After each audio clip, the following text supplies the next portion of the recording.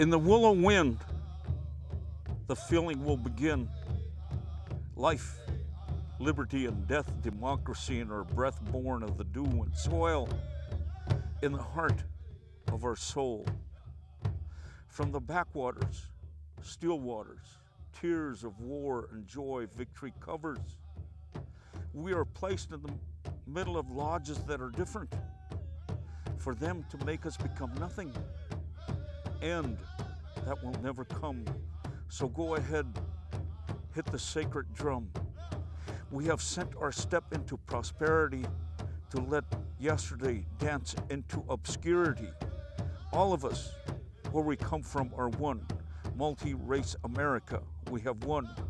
We just want to live in peace in the willow wind. As Absaluga, Croydon, we started out from the Earth Lodge over on the big river, Missouri River, and walked up the Elk River, Yellowstone River with the wolf dogs. We were friendly. When they came through here, we were with them over at Pompey's Pillar. Pompey's Pillar is what we call Ishbia, Alawaja, where the mountain lion sits.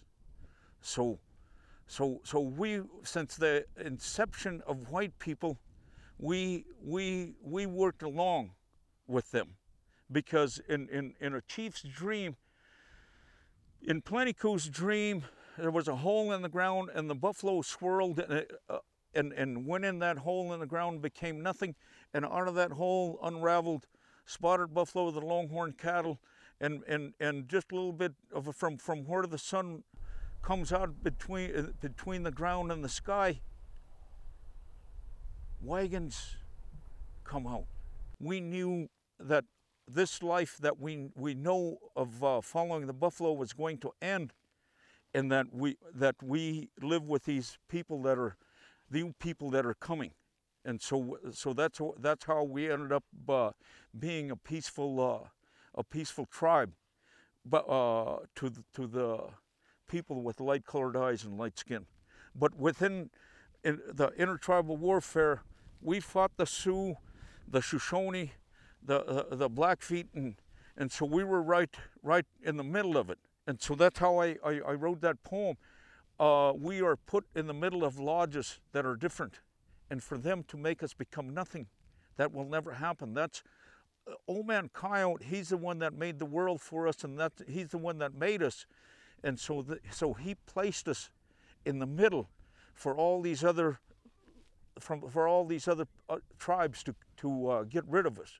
But that will never happen, he said. And so that's why we have beautiful land that our warriors fought for. You see, the history, it isn't told enough. The Indian Wars is our history. And so that's all right. We just need to know about that, to where the kids, my generation below me, don't know that the signs were there that said, no dogs or Indians allowed. These kids now, with the baggy pants and the homeworks, they lost everything. They lost everything, and so to have it in these books and films and DVDs and everything is all right.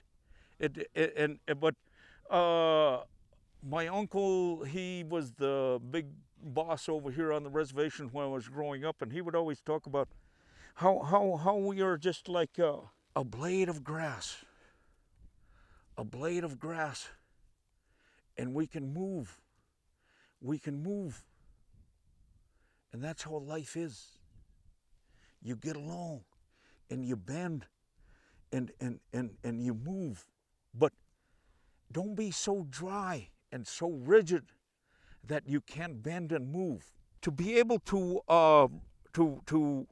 give the past a breath of life again, to show the people. This is what I'm writing about right now. But then again, I write about reality and how our houses are half the width of the road.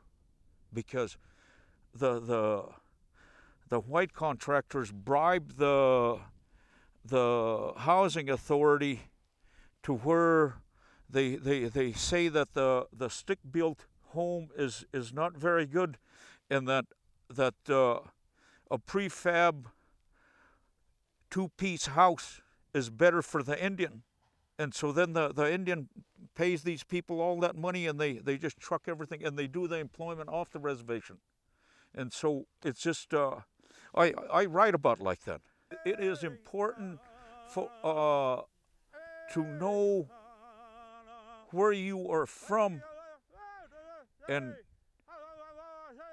the thoughts that come from where your life has been and where your blood has been.